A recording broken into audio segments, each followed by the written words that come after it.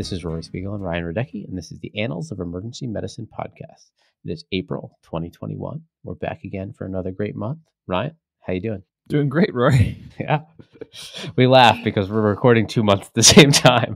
And so, we just caught up all on the March episode. And so we have nothing more to say to each other, really.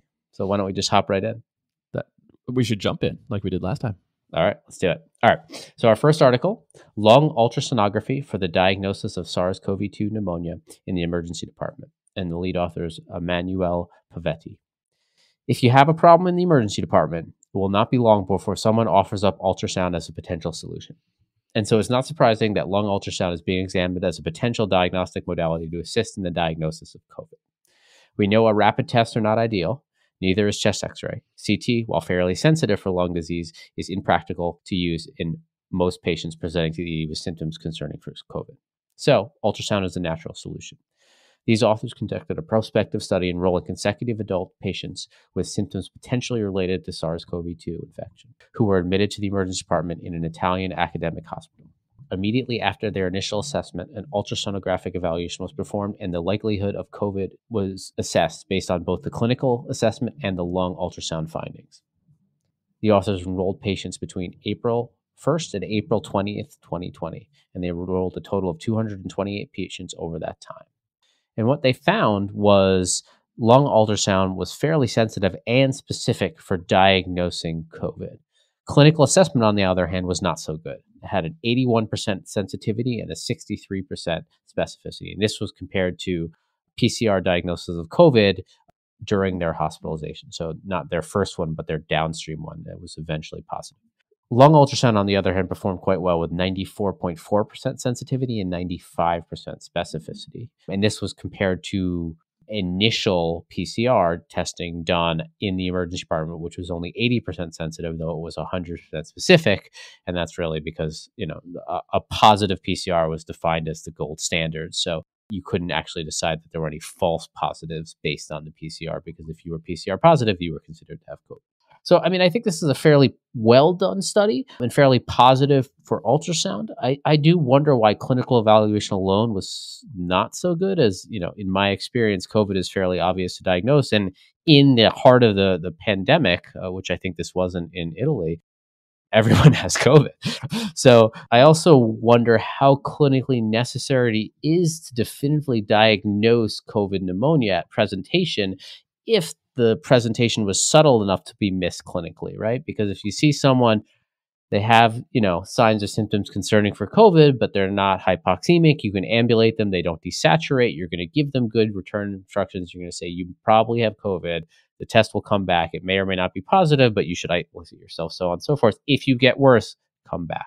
And if you do desaturate in the emergency department or require oxygen, you're going to get admitted and treated like you're COVID anyway.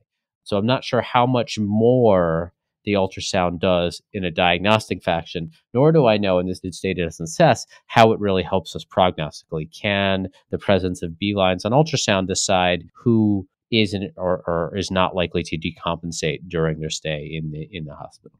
Yeah, I think the key thing here, and we're probably going to hear this over the next year from us more than once, is that the publication dates received for publication July 7th, 2020, accepted for publication October 6th, 2020. This is a snapshot in time from 6 months to a year ago, as far as the approach to diagnosing COVID, when rapid tests were not as rapid and not as readily available, and it seemed like ultrasound might be a valuable adjunct.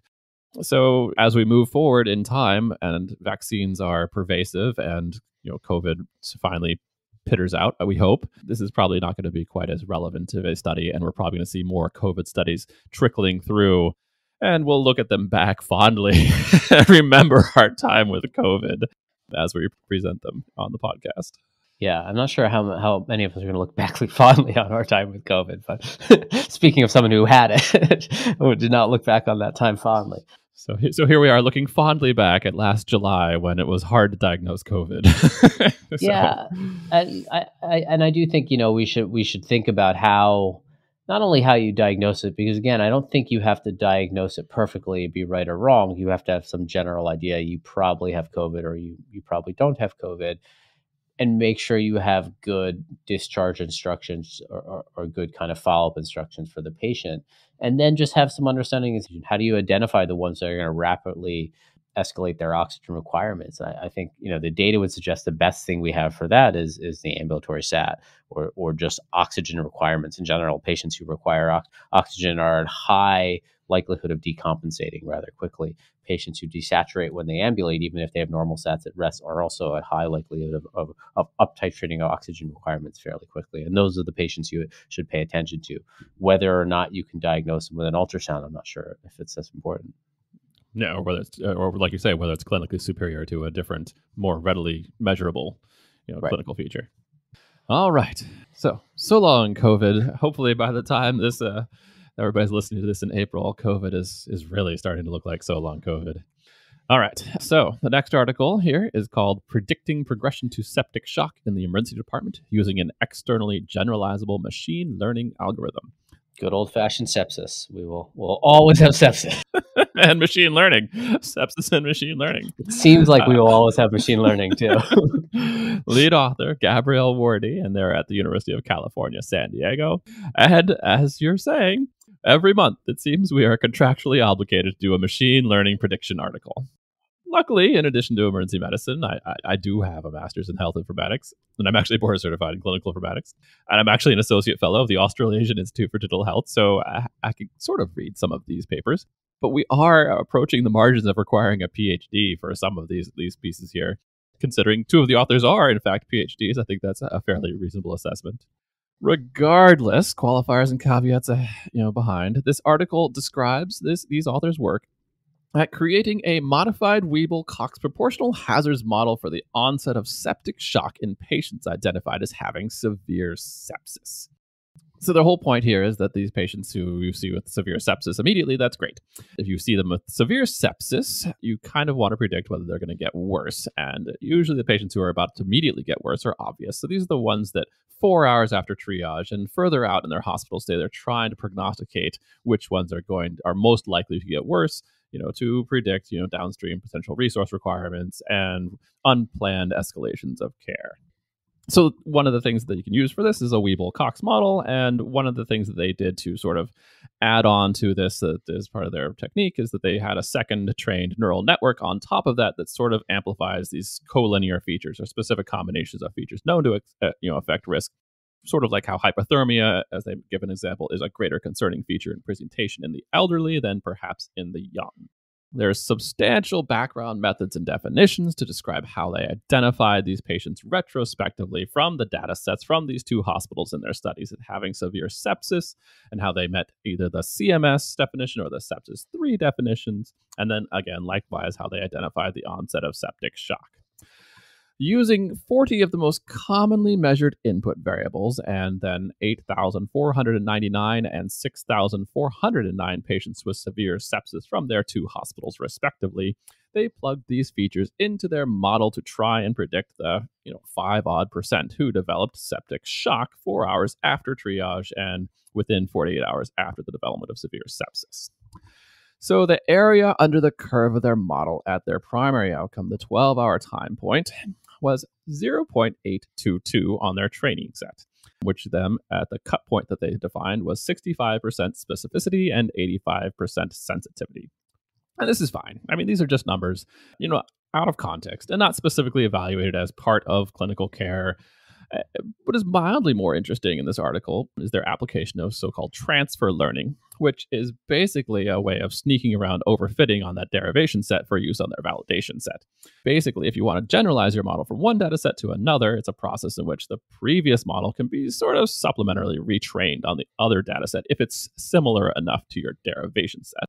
And, so they were able to do this, and they were able to boost the area under the curve on their validation set to match their training set. So everything here are really good ideas. This is important work for advancing the state of machine learning and generalizability of machine learning applications from one center to another, because everybody can come up with some data set and some predictive model trained on their own institution.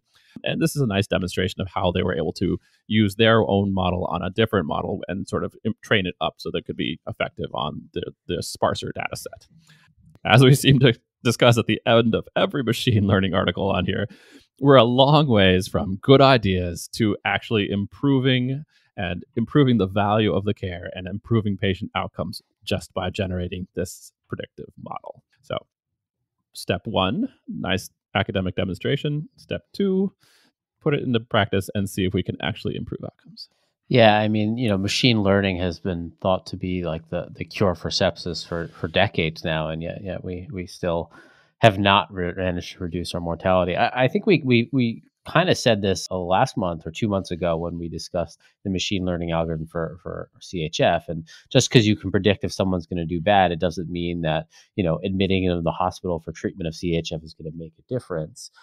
And here is somewhat the same. You've got a moderate sensitivity and specificity where you'll still miss a whole bunch of people and still overcall a lot. I mean, even if you are able to machine your way to a more accurate, algorithm, that doesn't mean that if you identify those patients, you're going to be actually to change their outcome. And so I think, like you said, a lot has to be done before these things. One, we've got to make them better, right? They've got to be more sensitive, more specific before they can actually be clinically utilized. And two, they've got to show that, if we identify these patients earlier, we actually can make a meaningful difference in outcomes.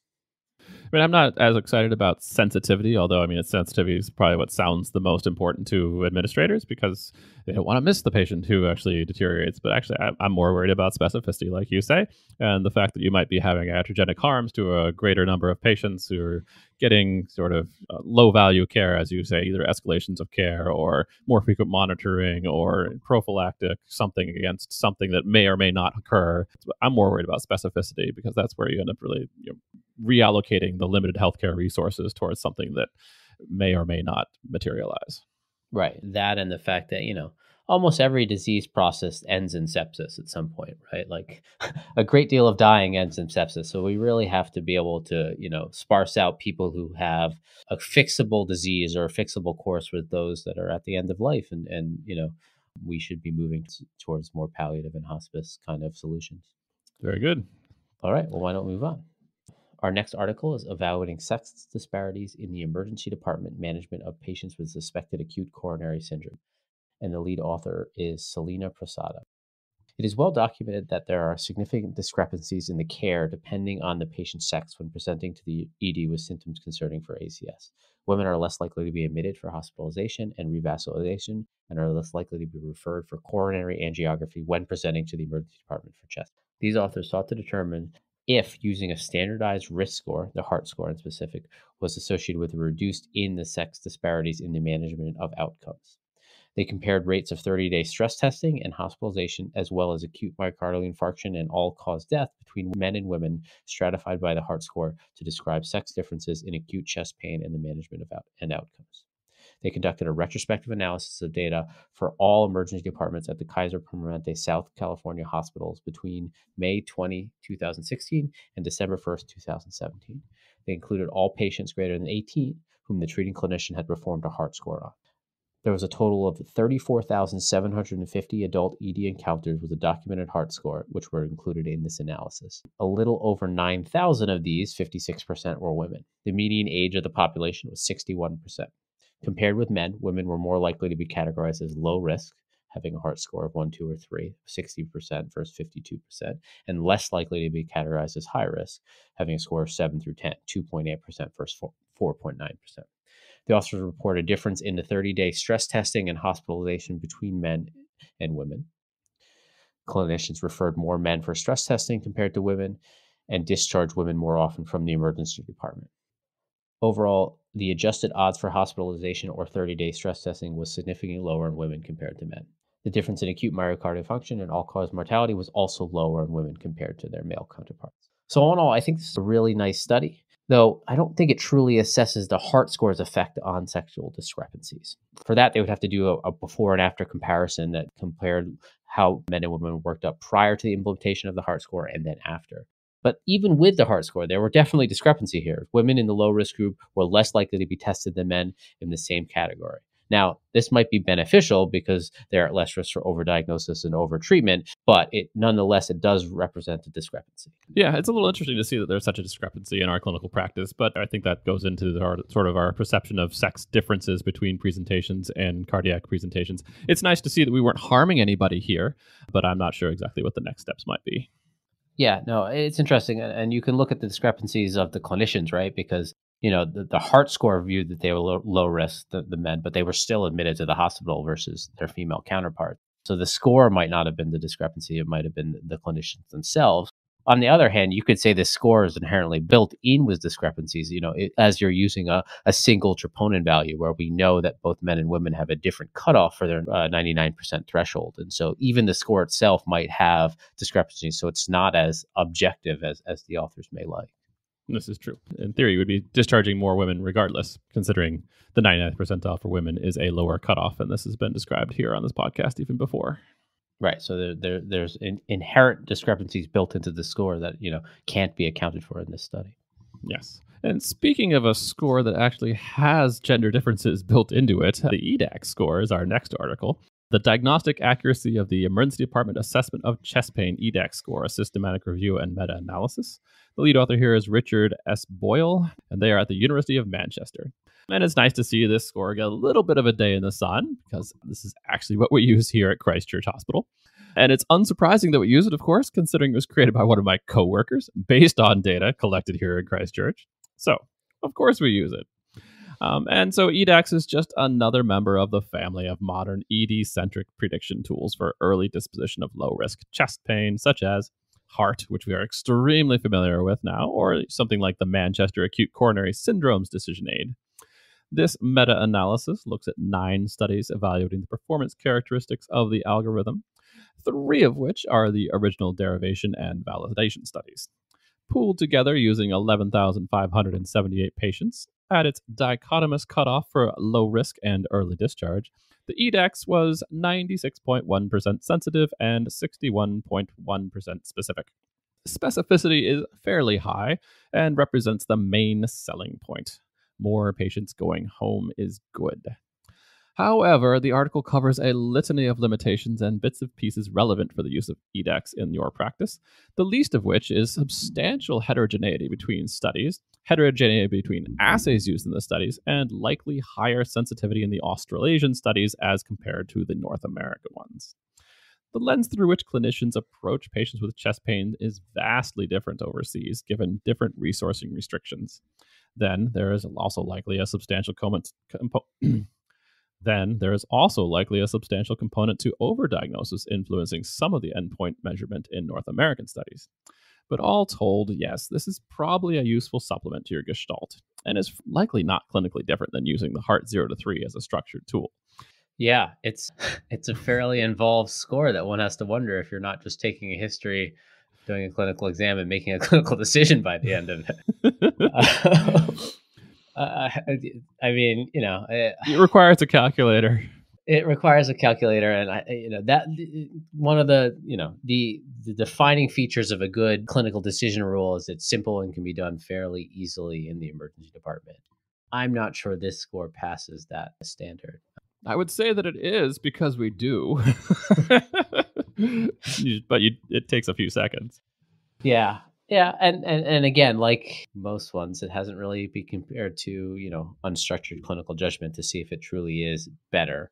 And I would imagine, since it essentially is quantifying unstructured clinical judgment in totality, probably wouldn't perform much better than unstructured clinical judgment. It's hard to say because that study hasn't been done, and this meta-analysis doesn't address that specifically. Yeah. But so if you're it's just another tool to be familiar with that probably sounds a lot like your own clinical judgment, and I don't foresee it having much uptake in North America, to put it mildly. No. I mean, the other thing is with the high sensitivity troponins taking over, if you have a negative high sensitivity troponin, do you really need a remainder of your decision rule? Most study would argue no. I would argue that even on the 4th generation with a negative 4th generation troponin, you probably don't need much of a decision rule if you have a 3-hour troponin that's completely negative. So I'll tell you how we do actually use this is that patients with a low risk score, get one single troponin in the emergency department regardless of time of onset, and they go home. If they have a higher score, then they get potentially two negative troponins in the department before going home, unless Sure. they are assessed by cardiologists, actually requiring some sort of admission for an intervention angiogram or something like that. But obviously, we're in a public healthcare system where resources are limited, so the preference is to let people go home if it's safe to do so. That's kind of funny. That's similar to what I do on an unstructured. If I'm somewhat concerned, I get two troponins. If I'm not very concerned, I do a single troponin. So we should have a randomized controlled trial of all these different tools against Rory's clinical gestalt. Yeah. I'm sure that'll get funding. It'll be generalizable to one person. All right. So our next article, elevated blood pressures are common in the emergency department, but are they important? A retrospective cohort of 30,270 adults. And the lead author is Finlay McAllister. The importance of asymptomatic hypertension in the emergency department is a heavily debated topic. I think it has become clear that the emergent treatment of numbers is not required. What exactly do we do with these patients? How quickly do they require referral? And how many of them actually have hypertension on follow-up?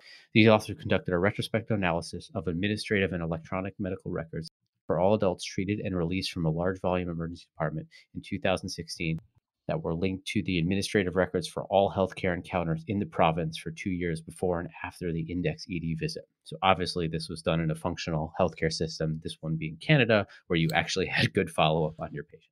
They identified adult patients with triage blood pressures greater than or equal to 140 over 90. They stratified patients into 140 to 159, or 90 to 99 diastolic, 160 to 179, or 100 to 109 diastolic, and 180 and above or above 110 diastolic.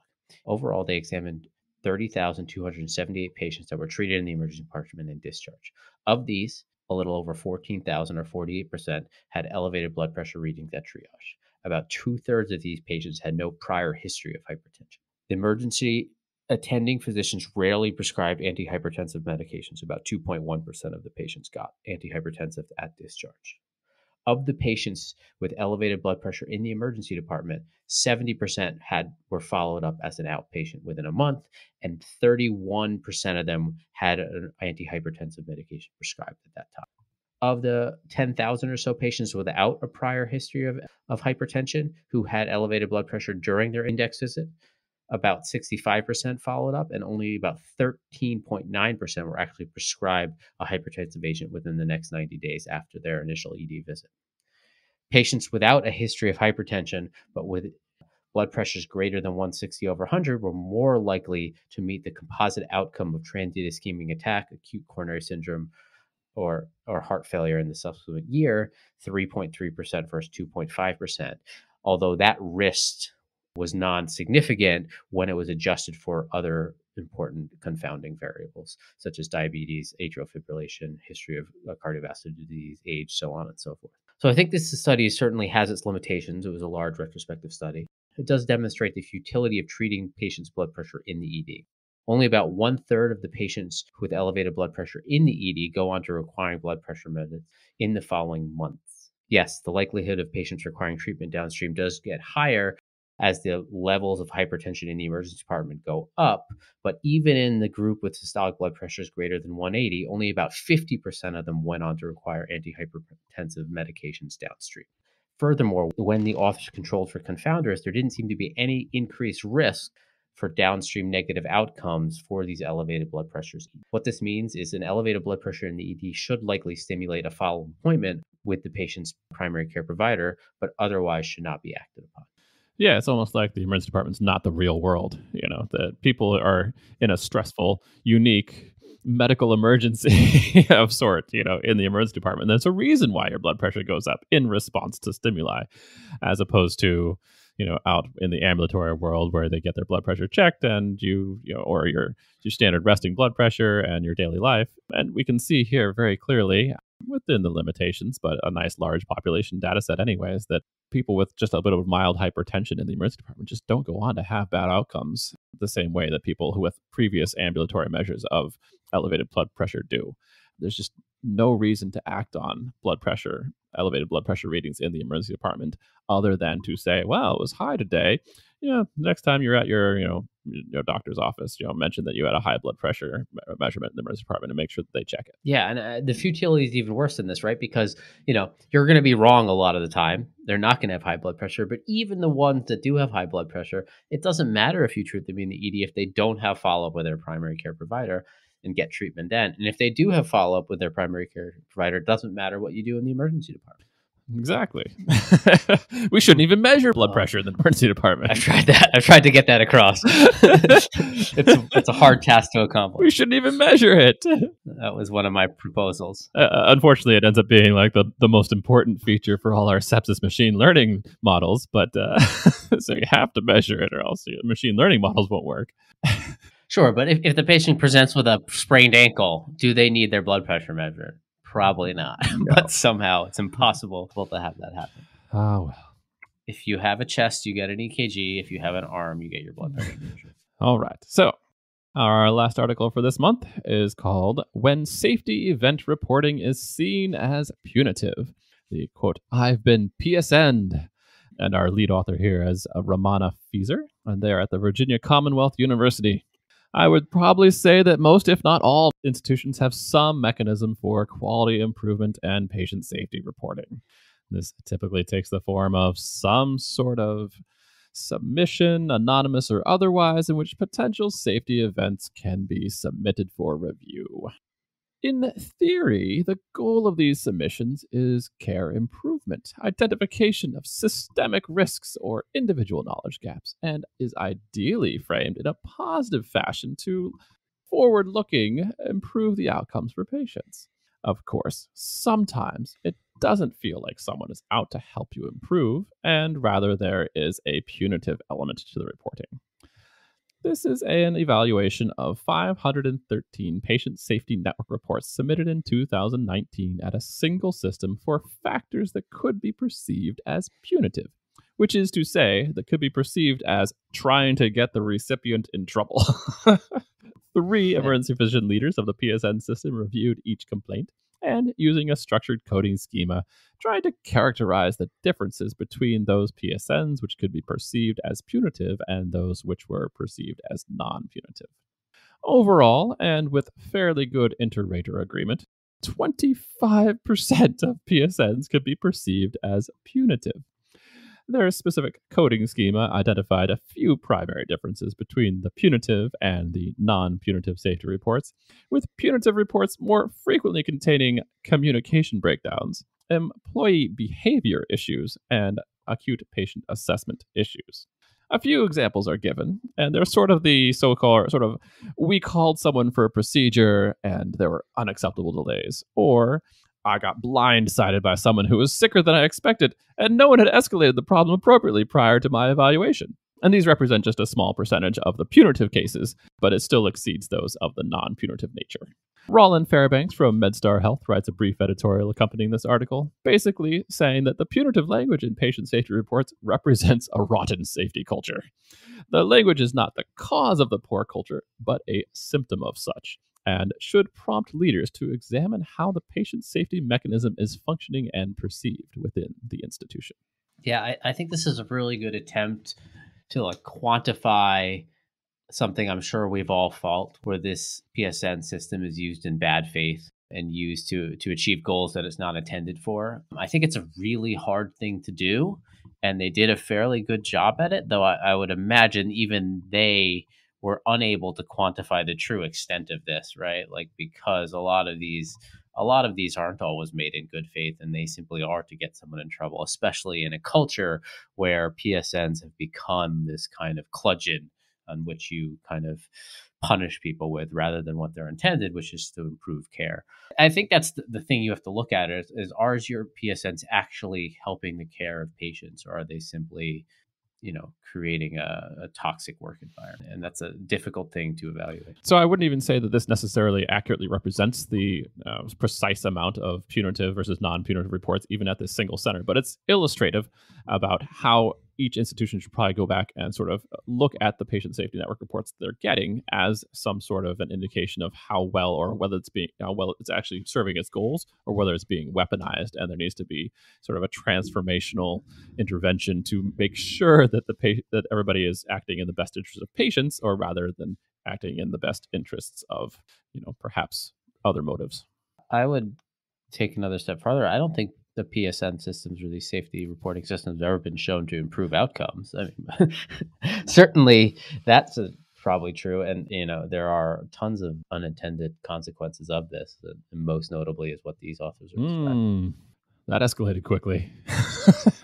From PSNs are sometimes punitive to PSNs are garbage. There has to be some. I guess it's the face validity is that, if you report systemic problems, then you're going to probably get some solutions. But you're right. If you want to actually randomize, I'm not sure how you would construct a trial to evaluate the efficacy of PSNs. I guess you could put every other PSN into a black box and see if, something like that.